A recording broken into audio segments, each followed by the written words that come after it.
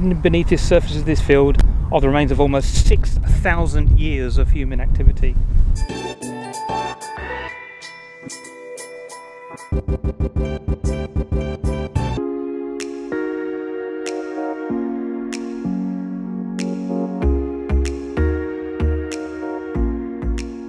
Hi everyone, we are still in Wiltshire, in Salisbury, and we are at Woodhenge and Durrington Walls. Durrington Walls. Now have a quick look around Woodhenge and Durrington Walls.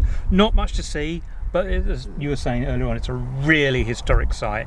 Probably just as important, if not more so, than Stonehenge itself. So we'll have a look around. Here we go. Okay, we're going through this field. If I can open it, there we go.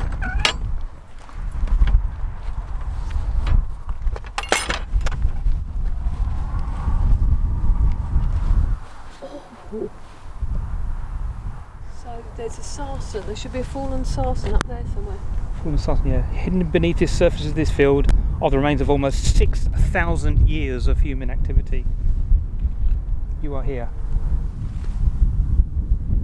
So we're here. So Durrington Walls circulates where we are. The big enclosure is Durrington Walls.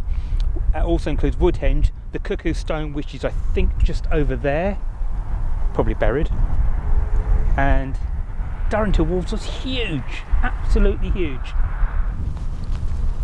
I can have a look at the Cuckoo Stone.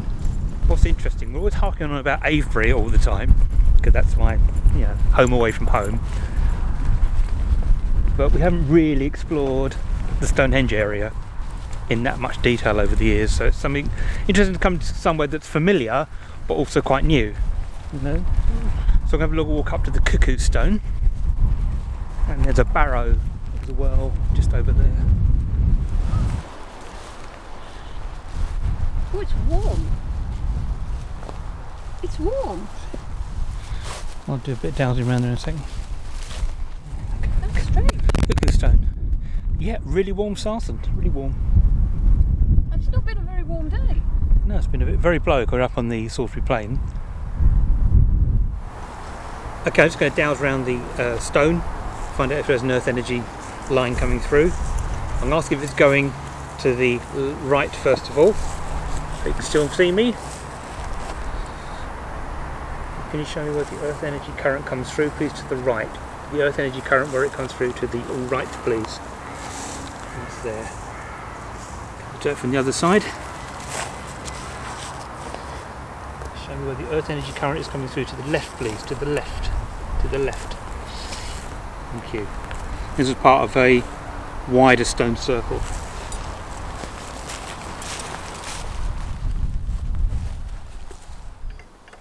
So we're going through here.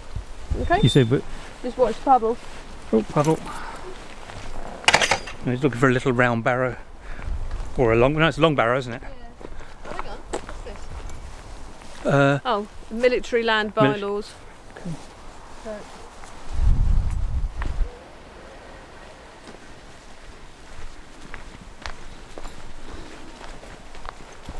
We're using an OS map to look for this Long Barrow, which is nearby on the little trackway.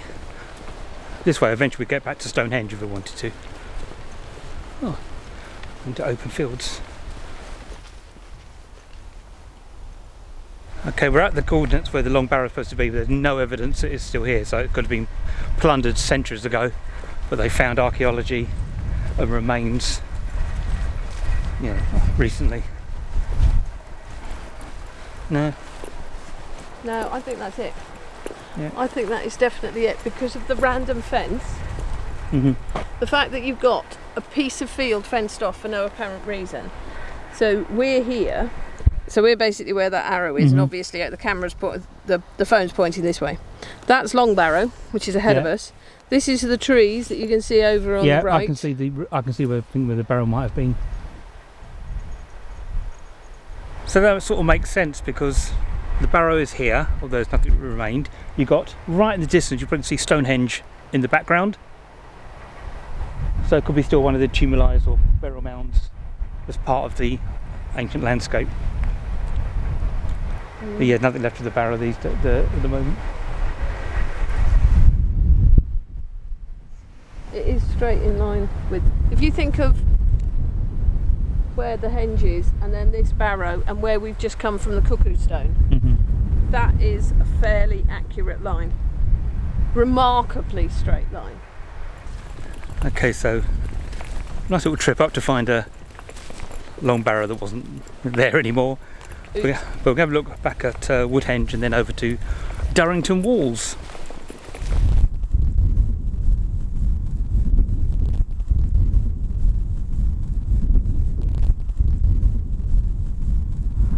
So a quick look at Woodhenge.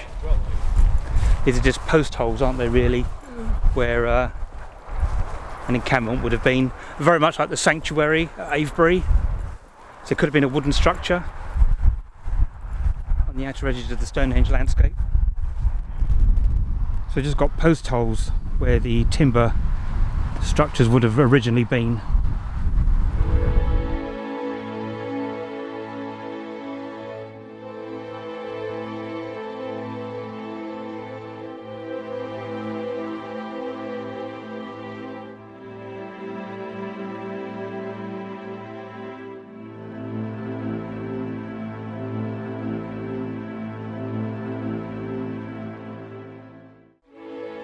Standing in the entrance to a timber monument with 6 oval rings of posts built about the same time as Stonehenge. We're not sure how Woodhenge was actually used. Oh, sun's come out. But they found animal bones and objects and things. It might just have been a settlement, nothing spiritual.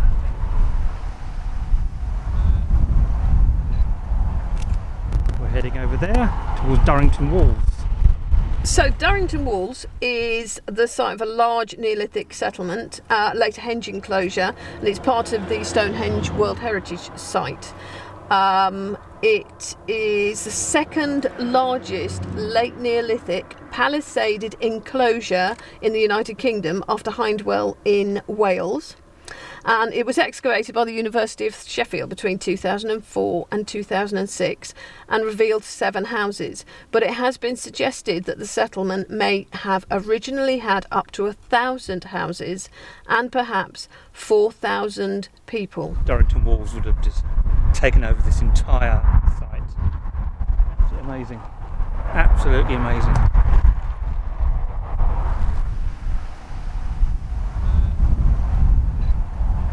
I hope you can hear us. It's really windy up here on the plains.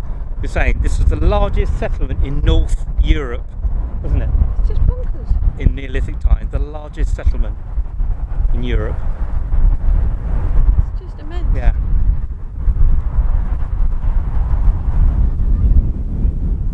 See the earthwork in the background, weaves around that bank in the distance and goes around in a circumference. Huge site, huge.